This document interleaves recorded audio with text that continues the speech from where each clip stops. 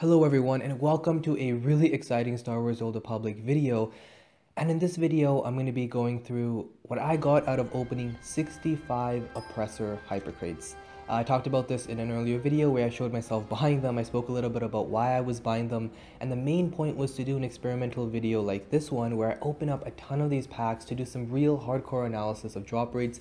I don't think a pack opening like this has ever really been done before, so I'm kind of really excited to have this on my channel and to provide something to the community that hasn't really been provided yet, which is just one of these mass pack openings and kind of a compilation of data regarding what actually comes out, what is the prevalence of gold items, platinum items, and I even recorded for the bronze and silver stuff just for the hell of it.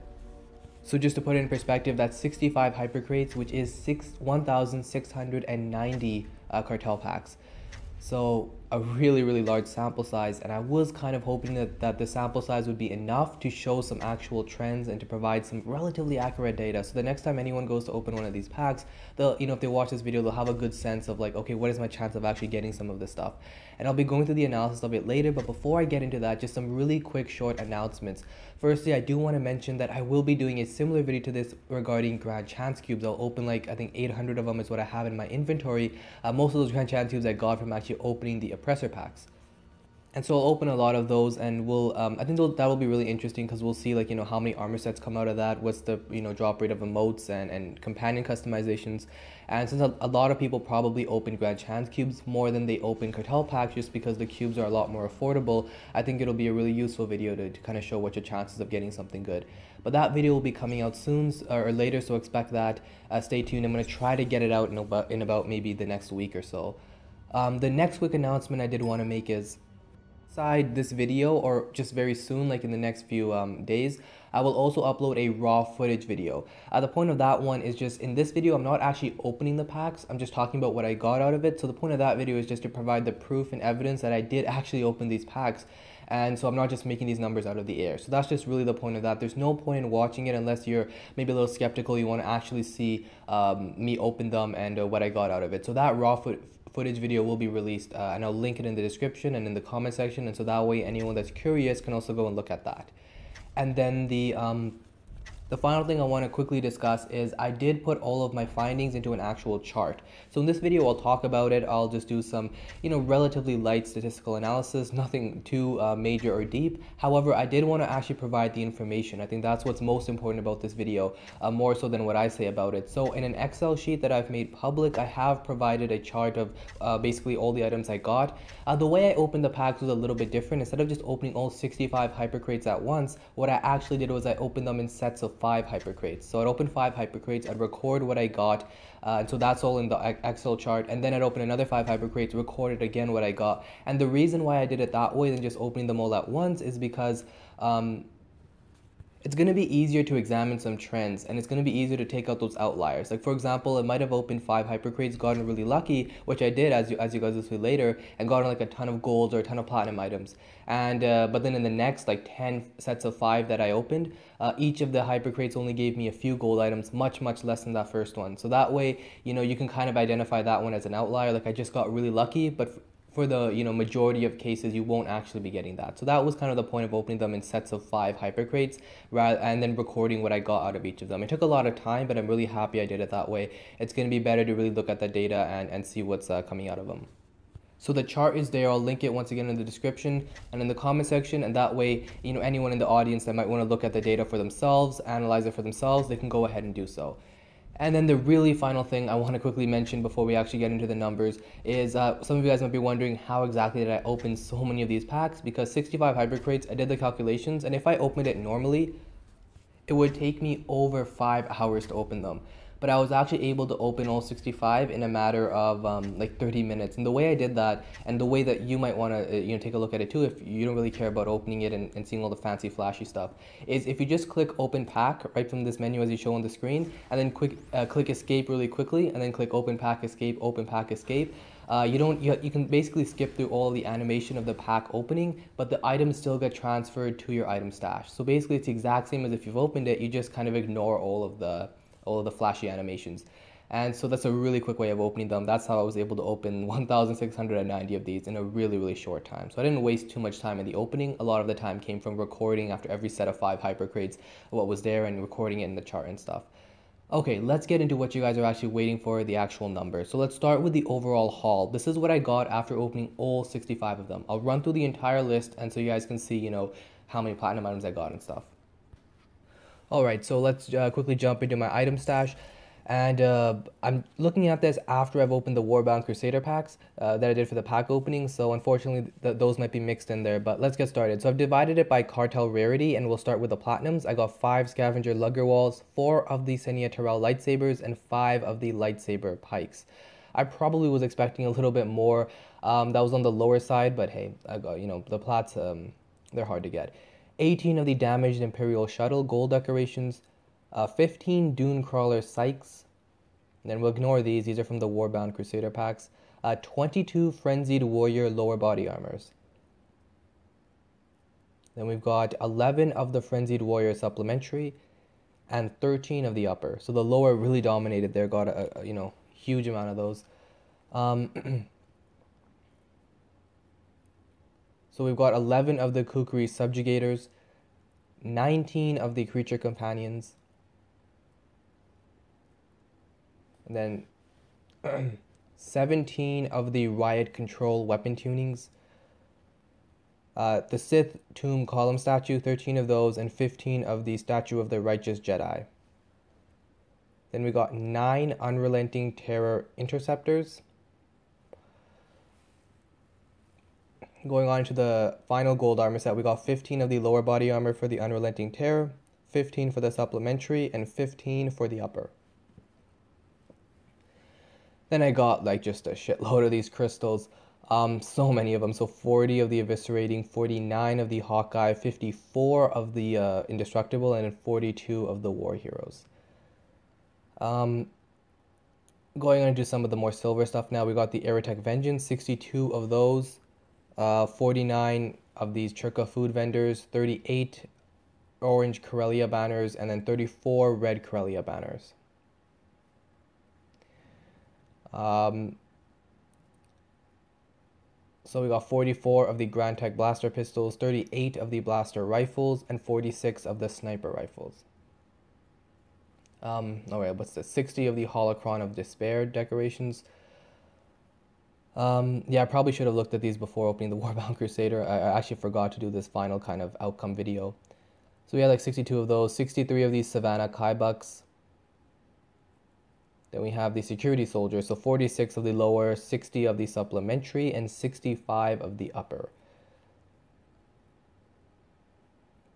Then we have 64 of the Cast City Signs, 41 of the Taskmaster lower body armor, 50 of the Taskmaster supplementary body armor, and 48 of the upper body armors. This is super dry, but I did want to kind of do this final run through just because I know some people are probably curious. So 51 of the titles, 87 of the Banner Cast City, 97 of the Corporate Showroom Rugs, and then 84 of the Crimson Raider lower, 78 for the supplementary of these, and 93 for the upper of these. 98 Grand Varactals, so these pets dropped a ton. 74 Imperial logo rugs, 87 of the Imperial Starfighter display decorations, and then this Imperial logo rug actually super nice, so pretty good for bronze decoration. Actually sells for quite a lot on the GTN. So 74 of those is no joke. All right. The bronze mounts, 73 of these bronze mounts.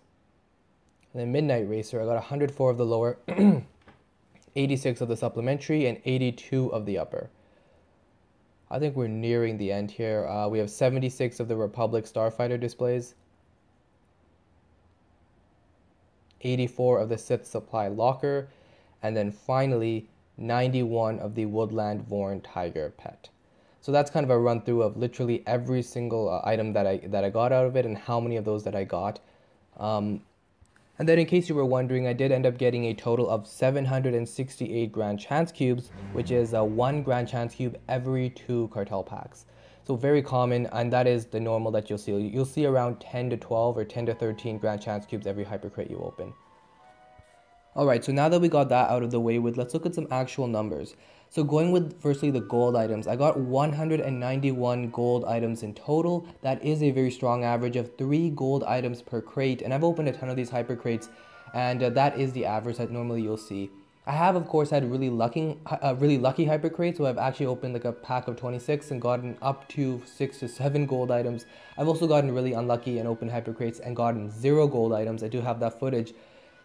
So it's possible to get really lucky and unlucky, but in general, usually your number will be around 3 to 4 gold items per crate, which is around 1 gold item every 9 packs you open. Among the, going into the gold items specifically, if we look at the mounts, there was a pretty even split. I mean, we got 11 of the Kukri, 9 of the Interceptors, and 15 of the Sykes. So, we didn't really see a clear dominance of one gold mount. 35 out of the 191 gold items were mounts, which is an average of 1 gold mount every 48 packs. Pretty significant. Another way to look at it is basically every 5th gold item you get is like a mount. Of course, that number doesn't hold up practically because when you're opening packs, you can get lucky and unlucky. It all depends on RNG, but that was the average I got out of this one. So if you look at the chart, like pull it up on the Excel or whatever, if you want to look at it for yourself, there were times when I opened up a set of 5 hypercrates and didn't get a single gold mount. Like, no joke, that's 5 hypercrates. That's up to 130 something cartel packs and didn't get a single gold mount out of them. And then there were other times where I only got 1 gold mount, and a couple times I got like 5 mounts. So it really varies, but if you look at the chart, there were a lot of times where I opened them and only got like 1 gold mount. So they are very rare, and that's pretty significant when you consider like some of the cartel packs. Like, look at the Vigilant Defender pack, for example. A lot of people might open the pack and think, oh wow, I really want to get the Protector's Command Throne, or someone opens the recent Warbound Crusader pack and thinks, I really want to get that tank mount.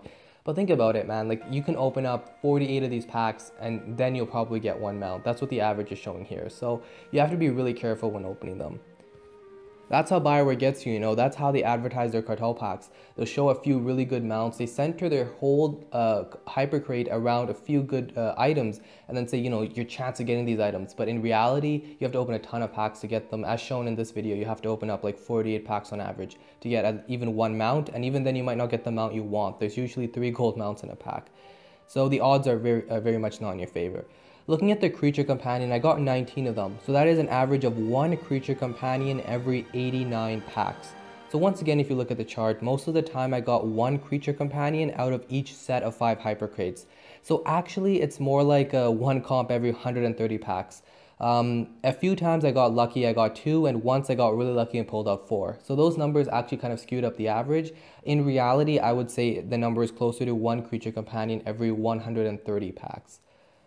Looking at gold decorations, I got 46 in total, so that's 1 gold decoration every 37 packs. Armor sets were obviously the most common because they are the most numerous gold item. I got 1 gold armor box every 18 packs. That's one of the reasons I wanted to open the Oppressor crates for this experiment, because it's got the Unrelenting Terror, which is probably one of the most popular armor sets to be released recently.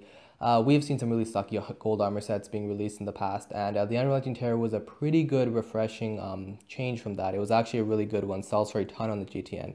And since, as this video shows, armor sets are very common drops out of these, you're going to want to target cartel packs that have some really good armor sets. Looking at the weapon tuning, I got 17 of them. So that's 1 tuning every 100 packs. In reality, once again, look at the chart and it's more like 1 every 130 packs. That was kind of the standard average. I just got lucky a few times that kind of skewed up the overall number. It's 1 every 130 packs. All right, going on into the platinum items. A total of 14 platinum items. So that's 1 platinum item every 120 packs. But once again, look at the chart. A number of times I got 0, like a lot of times I got 0 platinum items when I opened up a set of 5 hypercrates. Most of the time I got 1, and I just got lucky once and I actually got 5. Like, I got 5 platinum items in 5 hypercrates. So I was averaging 1 plat every hypercrate. Not sure why or how that happened, but it did. And then the rest of the times, usually I was getting 0 or 1 platinum item for 5 hypercrates. The video is already kind of long enough now. I don't want to keep droning on. The chart itself has more information regarding the bronze and silver item drop rates. I don't really want to talk about them individually. If I did, the video is probably going to go up to like 40-45 minutes long, so I'll leave them there. If you're curious, you can go and check out the chart yourself. I have split up the silver and bronze armor sets into the upper, lower, and supplementary. So it kind of gives you more information regarding what's the drop rate of each type of armor box rather than just the armor set in general. And then it's going to be, I think it's pretty cool if you look at the chart, you can examine some trends and stuff, because there's some very interesting stuff that happened. For example, there's so many silver items, but it's not always an even split. I mean, sometimes I opened up a set of 5 Hypercrates and didn't get a single type of silver item. Like once I opened up 5 Hypercrates, I didn't get a single security soldier helmet. Now that's pretty insane when you think about it. This is 5 Hypercrates, and I didn't even get every single item from the pack. There were some silver items that still eluded me. Sometimes I would open up a set of 5 Hypercrates and not get one type of decoration, which is really insane to look at it, but that's RNG for you. Yeah, and sometimes I would open up a set of 5 Hypercrates, only get like one type of mount. Like I got one Kaibak or something. And in reality, really, they ought to do something that makes it more diversified what items you get. Like rather than getting the same item repeating over and over again, something along the lines of if you got one item, then your chance of getting that item again is kind of lowered, or something along those lines, so you can actually get some good diversification. Because a lot of people do open like one Hypercrate, but they're expecting to get a lot of different types of items so they can collect them and use them or whatever. And it's pretty unfortunate when you're opening up tons of these things and getting the same thing over and over again. And then finally, we'll look at decorations, because those are pretty important. In total, I got 297 silver decorations. So that's 1 silver decoration every 6 packs, and then I almost doubled that for bronze. So I got 505 bronze decorations in total, which means 1 bronze decoration every 3 packs.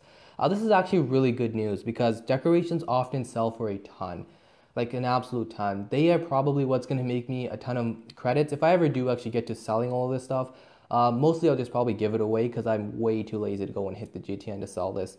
But if I did want to make my credits back, the decorations would probably be the thing that actually makes my credits back. I spent a total of 1.6 billion credits on these Hypercrates. I didn't buy them off the cartel market. If you didn't watch that old video where I talked about it, like a week ago, I uploaded a video showing myself buying them. Yeah, I don't think I bought 65 of these. I do not have that kind of money to waste. So that kind of concludes the video. I do hope you guys enjoyed and found it informative. The main point of this was to just kind of provide the data. I would have been content with kind of just giving you guys a chart, but I did want to obviously make a video also just talking about it in general, going through what I thought about it. And really the point of doing something like this was to put things in perspective and give you the reality of the situation. Because as I talked about earlier, like the way Bioware markets their packs is they'll often put in a lot of junk and crap, and then they'll market it around a certain item, right? So they'll say, oh, here's a chance of getting this really cool and rare platinum item. And sometimes they make some of the really good gold mounts in there, and they say, here's a chance of getting it. And in reality, a lot of people kind of open those packs. It's gambling, right? Some people will go and spend their credits. Some people will go and spend their hard-earned money, and they'll think, oh, here's my chance of getting this thing. And they'll open it and often be really disappointed when they don't get what they want. And so I'm really hoping that a video like this is going to put things in perspective and really encourage you to be a lot more, aware when you open these things. Like if you really want a certain gold mount from a pack, know that, after having opened 65 of these Hypercrates, your chance of getting like a mount is once every 48 packs. And then as I mentioned earlier, usually there's 3 gold mounts, sometimes 4 gold mounts in a cartel pack. And so the chance of getting the one you want is even less. So the odds are not in your favor whatsoever. As with gambling in general, the odds always favor the house, and just know that when opening these things. Anyways, I do hope you guys enjoyed the video. Let me know what you guys think about this in the comment section, and yeah, I'll catch you guys in the next one.